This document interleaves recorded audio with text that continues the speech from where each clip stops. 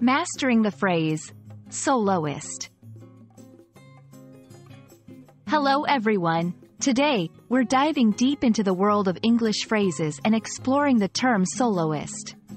By the end of this video, you'll know what a soloist is, where the term comes from, and how to use it in your daily conversations.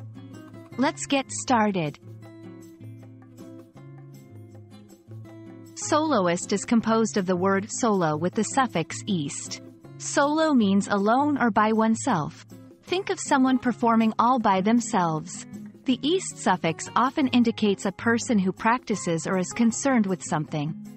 Put them together, and what do you get? Let's explore that in the next section. A soloist is 1. A person who performs a solo or a piece intended to be performed by one person alone. This can be in music, dance, or any other performing art. 2. Often, in orchestras or bands, the soloist plays or sings the main part of a piece while being accompanied by the ensemble. Imagine a large orchestra playing, and suddenly, one violin player stands up and plays a beautiful melody by themselves. That person is the soloist. Understanding a word is great, but seeing it in action is even better. Here are some sentences to show how soloist can be used. The soloist delivered a breathtaking performance at the concert last night. She trained for years to become a leading soloist in her dance academy. During the opera, the soloist captivated the audience with their powerful voice.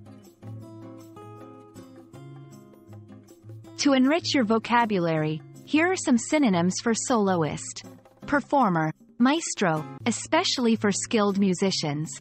Virtuoso. And there you have it. The next time you hear a single performer taking the spotlight in a musical performance or see someone performing alone on stage, you'll know that they're a soloist. We hope this explanation helps you understand and use this term confidently. Happy learning, and until next time.